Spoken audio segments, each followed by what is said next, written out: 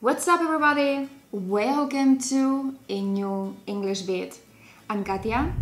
Today's lesson is going to be short and I hope handy. We're going to learn 9 synonyms for the expression sure or for sure. Some of them are very informal, so they will help you sound more casual. Are you ready to broaden your vocabulary? If so, grab your notebook and let's kick off.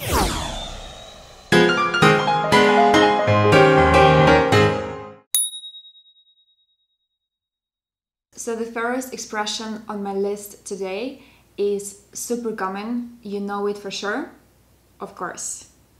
Of course. Let's look at 2 examples. The first one, could you make a cheesecake for dessert? Of course. Could you make a cheesecake for dessert? Of course. And one more example.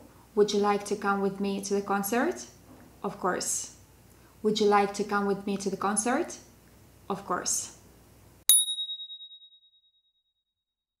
Another alternative for sure or for sure is absolutely. The stress goes on low. Absolutely. For example, let's go hiking tomorrow. Absolutely. Let's go hiking tomorrow. Absolutely. One more example. Will you be there? Absolutely. Will you be there? Absolutely. Let's continue. The third option is definitely. Definitely. Defo is a contraction of definitely, but it's more common in written English than spoken. And now, 2 examples. The first one, let's do something fun tonight. Definitely. Let's do something fun tonight. Definitely. And one more example, will you do this by the end of the day for me, please? Definitely.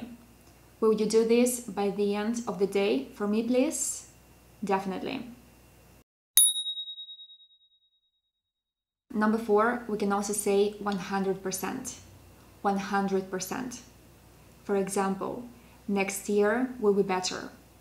100%. Next year will be better. 100%. Another example, could you make it tonight? 100%. Could you make it tonight? 100%. Let's move on to our synonym number 5, which is will do. Will do. The first example, please remember to book a table for tomorrow's lunch. Will do. Please remember to book a table for tomorrow's lunch. Will do. And one more example, pick me up at 7. Will do. Pick me up at 7. Will do. And now we're going to learn 4 American expressions that mean sure, of course. They are super common and I'm sure you'll hear them a lot when watching American movies and series. Number 6, sure thing. Sure thing. The first example, could you give me a lift to the airport? Sure thing. Could you give me a lift to the airport? Sure thing. The second example, how about going to the cinema this weekend? Sure thing. How about going to the cinema this weekend? Sure thing. Number 7, you got it. You got it. For example, could you get me a Coke, please? You got it. Could you get me a Coke, please? You got it. And one more example here. Could you make dinner tonight? You got it. Could you make dinner tonight? You got it. And 2 more to go. Number 8, you bet. You bet. The first example, please take care of your sister. You bet. Please take care of your sister. You bet. And one more example, are you coming to the housewarming party? You bet. Are you coming to the housewarming party?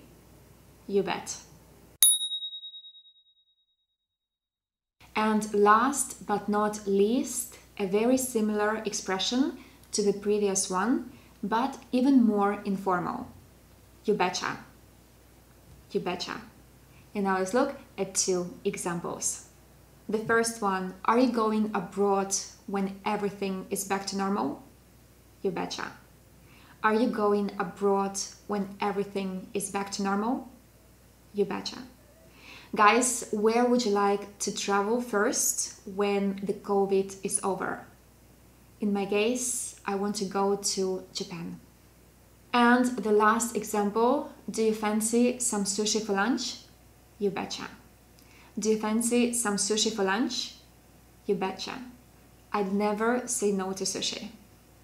So guys, that's it for today. I hope you enjoyed this English bit and found it useful.